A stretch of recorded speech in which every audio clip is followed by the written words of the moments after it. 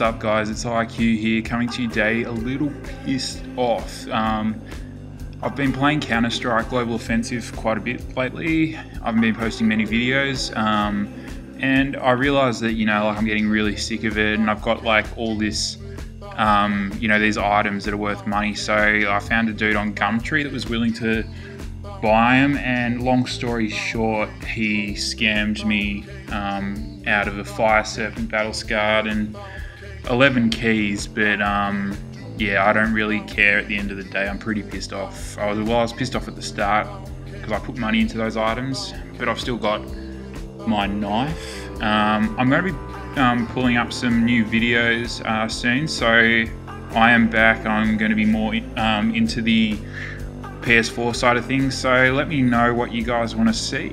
Some GTA stuff, there's lots of news on that front, but yeah, I'm back and I'm going to put this guy's number in the details so you guys can harass the fuck out of him. Alright guys, peace and love.